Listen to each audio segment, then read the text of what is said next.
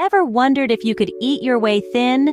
And no, we're not talking about the celery diet, folks. We're talking about a revolutionary approach to eating that's taking the world by storm: intermittent fasting. Now, before you start imagining days of starvation, let's clear the air.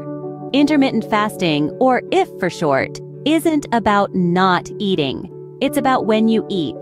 The idea is simple. You cycle between periods of eating and fasting within a 24-hour period. But here's the kicker. What you eat during your feasting window matters a lot.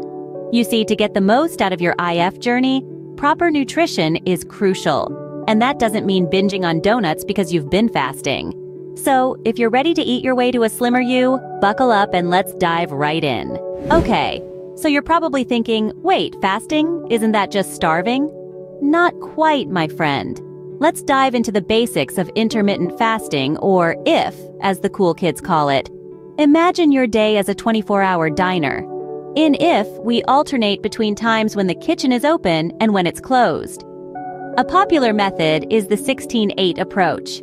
That's 16 hours of keeping the kitchen closed. No cooking, no snacking, and an 8-hour window when you can feast. But here's the catch. Just because the kitchen's open doesn't mean it's a free-for-all.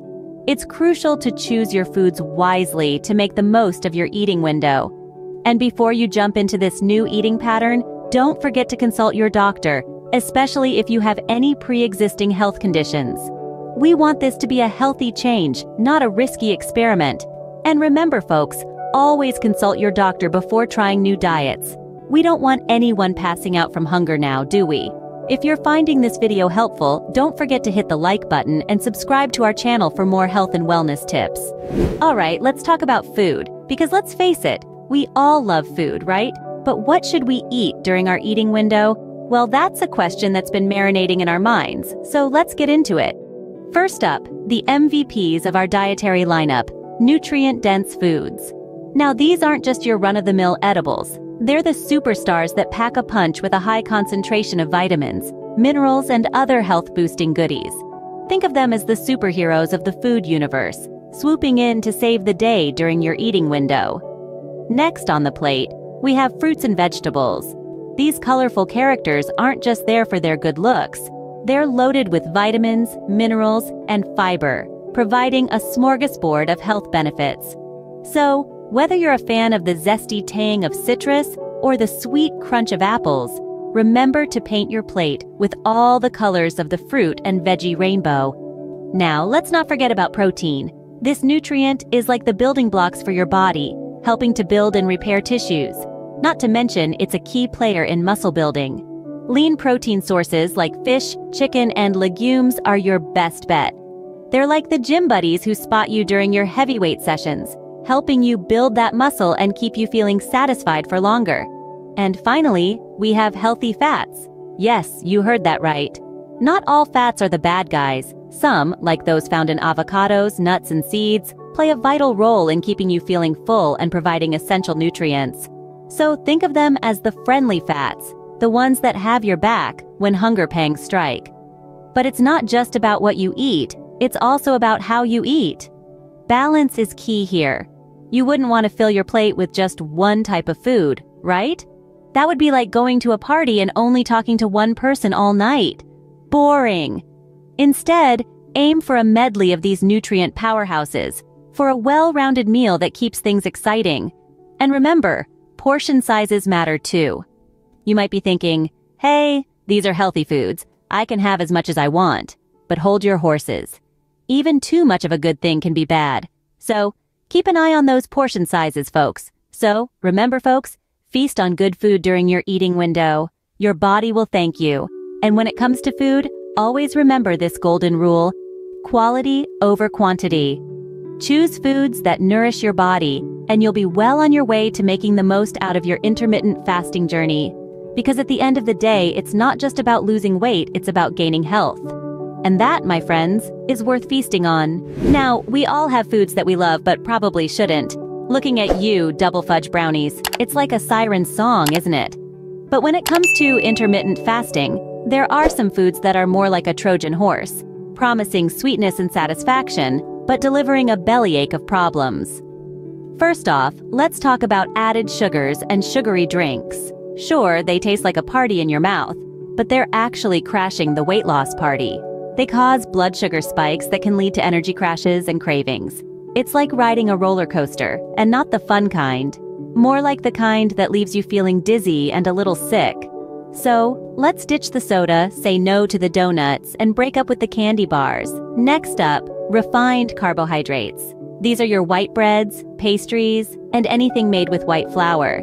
They might seem innocent, but they're quickly digested and can lead to blood sugar dips and increased hunger. It's like they're playing a cruel game of hide and seek with your satiety. You think you're full, and then, surprise, you're hungry again. And speaking of deceptive foods, let's not forget about highly processed ones. They often come disguised in pretty packages, promising convenience and flavor. But beneath the surface, they're usually low in nutrients and high in unhealthy fats, sodium, and sugar. They're like that bad boy or girl in high school. Sure, they're exciting, but they're not going to do your health or your waistline any favors. So, what's the takeaway here? While it's okay to indulge occasionally, it's essential to limit these foods if you want to make the most of your intermittent fasting journey. Think of them like that catchy pop song on the radio. It's fun to listen to now and then, but if it's on repeat all day, every day, not so much.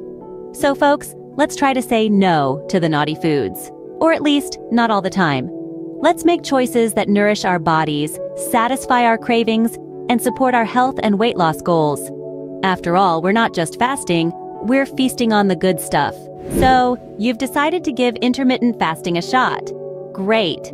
But how can you make it work for you? Let's dive right into it. First up, meal planning. Now, I know what you're thinking.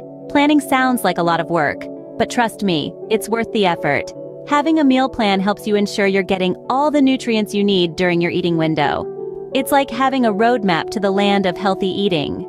And we all know how important roadmaps are, right? Without them, we'd all be lost, wandering aimlessly in the wilderness of junk food. Next, let's talk about hydration. During your fasting window, your body is in a state of repair and detoxification, and water plays a crucial role in these processes. So, don't forget to drink plenty of water, even when you're not eating. Think of water as your secret weapon in the battle of the bulge. It keeps you hydrated, aids digestion, and can even help curb those pesky hunger pangs. Finally, let's touch on the concept of intuitive eating. This is all about listening to your body, eating when you're genuinely hungry and stopping when you're comfortably full. It's not about eating because the clock says it's time to eat. It's about eating because your body says it's time to eat. Remember, your body is smarter than you think. It knows what it needs and when it needs it. But of course, this doesn't mean you should ignore your eating window completely. It's there for a reason. It's just that within that window, you should let your body, not the clock, dictate when you eat. So, there you have it. 3 simple, yet effective strategies to make intermittent fasting work for you. Meal planning, hydration, and intuitive eating. Implement these, and you'll be well on your way to a healthier, happier you. Remember, folks, it's not just about when you eat, but how you eat. Listen to your body and stay hydrated. Okay, we're almost at the end of our food journey. But before we wrap up, let's summarize. Intermittent fasting is all about timing, but what you choose to munch on during your eating window is crucial too. Fuel your body with nutrient-dense foods. Think colorful fruits and veggies, lean protein, and healthy fats. These powerhouses will keep you satiated and nourished. But remember, not all foods are created equal.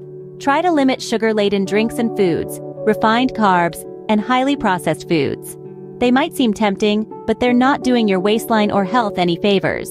And of course, always listen to your body and stay hydrated. Intermittent fasting isn't a one-size-fits-all, so be sure to consult your doctor or a dietitian to tailor it to your needs.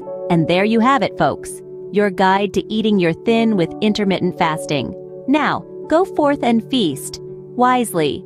And before you go, if you found value in this video, please give it a big thumbs up and don't forget to hit the subscribe button so you won't miss out on our future episodes. Let's continue this amazing food journey together. Until next time, folks.